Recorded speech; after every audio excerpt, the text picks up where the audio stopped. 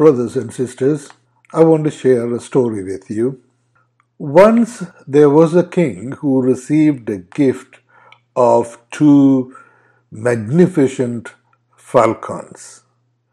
They were peregrine falcons, the most beautiful birds he had ever seen. He gave the precious birds to his head falconer to be trained. Months passed, and one day the head falconer informed the king that though one of the falcons were flying majestical, soaring high in the sky, the other bird had not moved from its branch since the day it had arrived. The king summoned all the healers and sorcerers and the prayer warriors from all the land to tend to the falcon. But no one could make the bird fly. He presented the task to the member of his court, but the next day the king saw through the palace window that the bird had still not moved from its branch. Having tried everything else, the king thought to himself, maybe I need to get the person who catches falcons and trains them.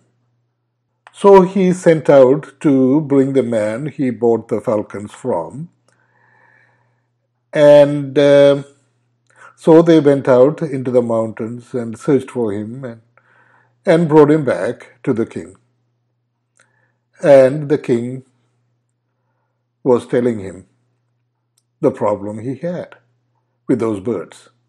The next morning, the king comes out and looks through the window, and he saw the falcon soaring high above the palace grounds, majestically.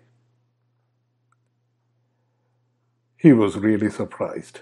So he sent men to bring the falconer back, and the court quickly located the falconer and brought him back before the king.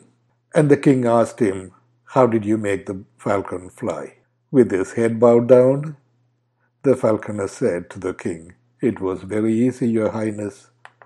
I simply cut the branch where the bird was sitting.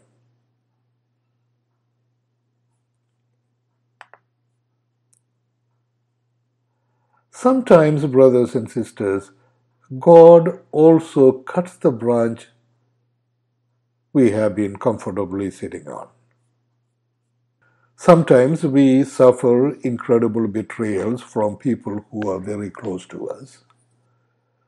Sometimes we deal with breakups, divorces, separations. Sometimes we lose all of our properties and savings in a divorce. Sometimes a lawsuit brings us to our knees. Sometimes we become victims of unspeakable violence by another human being. Sometimes the behavior of our loved ones, our children, break our hearts. Sometimes our loved ones die. Sometimes we abruptly lose our livelihood. These are called trials. When we are faced with trials, God does not intend to disrupt or destroy our lives. He is only trying to take us out of our comfort zone so that we could break loose of our illusions of comfort, take off, and soar high in the sky, even along with Him. The first bird flew on its own. So can we. The falcon did not get caught up in the illusions of comfort. It knew that it was created to soar high in the sky majestically. This is where spirituality becomes meaningful in our lives. It helps us identify our illusions of reality and comfort.